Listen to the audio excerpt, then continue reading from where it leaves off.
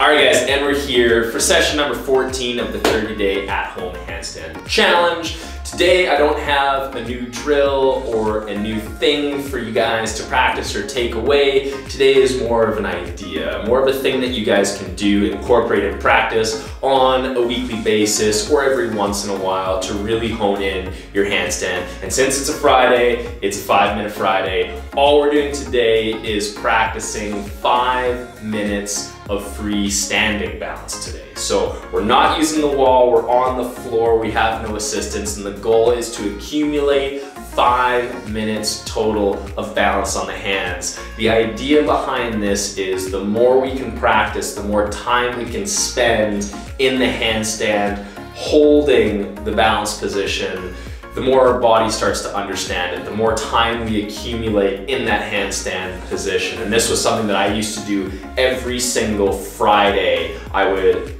do 5 minutes on the hands. I would kick up, count as long as I could. Some sets were longer than others. Some I could hold for 20 seconds, 30 seconds. Other times it was 10 seconds. And other times it was 40 seconds or 50 seconds.